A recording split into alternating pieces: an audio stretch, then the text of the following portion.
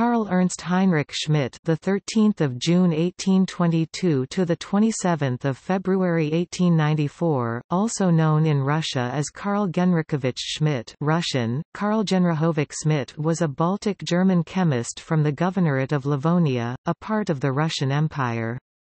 He determined the typical crystallization patterns of many important biochemicals such as uric acid, oxalic acid and its salts, lactic acid, cholesterol, stearin, etc. Schmidt analyzed muscle fiber and chitin. He showed that animal and plant cell constituents are chemically similar and studied reactions of calcium albuminates. He studied alcoholic fermentation and the chemistry of metabolism and digestion. He discovered hydrochloric acid in gastric juice and its chemical interaction with pepsin. He studied bile and pancreatic juices.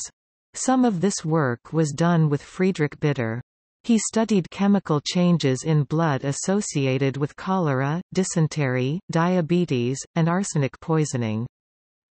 Schmidt received his Ph.D. in 1844 from the University of Gießen under Justus von Liebig.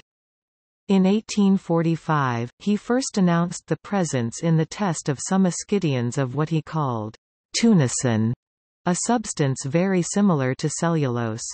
Tunicin now is regarded as cellulose and correspondingly a remarkable substance to find in an animal. In 1850, Schmidt had been named professor of pharmacy at Dorpat, Tartu, and in 1851 he was appointed professor of chemistry in the mathematical and physical division on the University of Dorpat.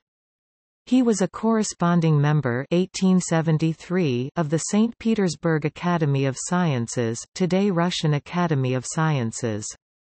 He was the president of the Estonian Naturalist Society in 1894.